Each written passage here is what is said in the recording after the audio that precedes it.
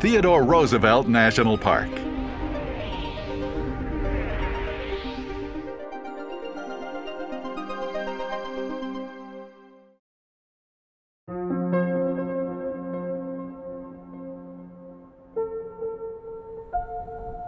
Pushing north offers more opportunities to probe the Dakota Badlands.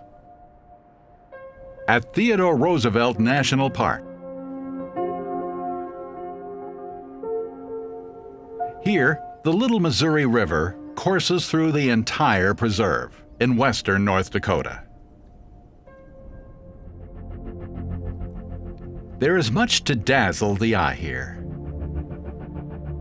The panorama of painted canyon, sheer wilderness, peaks, buttes, and canyons, layered with rock strata of pink and red, green and ochre.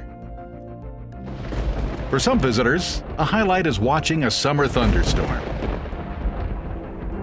This is the only national park named for a president, or for that matter, any person. It is uniquely Theodore Roosevelt among all parks in the system. In his lifetime, however, he was often referred to simply as TR. This Badlands landscape had a deep and lasting influence on his life. From a family line of early Dutch settlers in New York, TR had a pampered upbringing. He had been sickly, weak, and nearsighted, but he was full of pluck. In 1884, when Theodore was 25, both his wife and his mother died on the very same day. TR was shattered. He came out west to these North Dakota Badlands, seeking time to heal. Retiring from public life, he settled at the Maltese Cross Ranch, which he'd invested in. Now he would throw himself into the vigorous job of cattle ranching.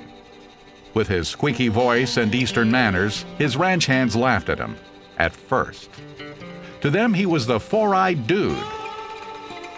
But Theodore Roosevelt soon won their respect. TR fell in love with this land. It became the source of his tremendous energy. When he returned to public life to become the 26th President of the United States, he did more for the national park system than anyone before or since. You can visit the site of the Maltese Cross Cabin, TR's first ranch house in the Badlands. Teddy would be at home here, furnished in typical fashion of the day. A few of the items belong to him.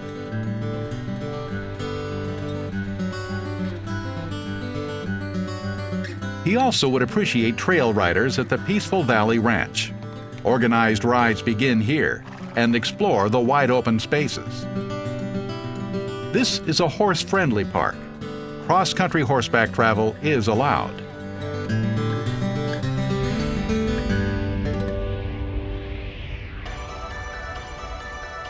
There are even wild horses, Mustangs, typically ranging in small bands of 5 to 15 animals, consisting of a dominant stallion, his mares, and their offspring.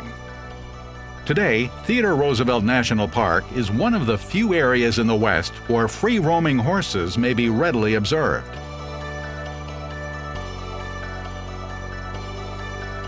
Another free-ranging mammal is the American bison, or buffalo, the largest mammal on the North American continent. While free to roam, they are managed by the National Park Service.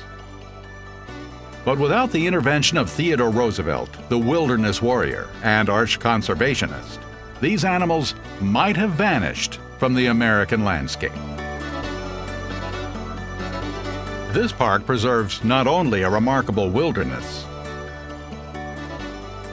but the memory of a remarkable man.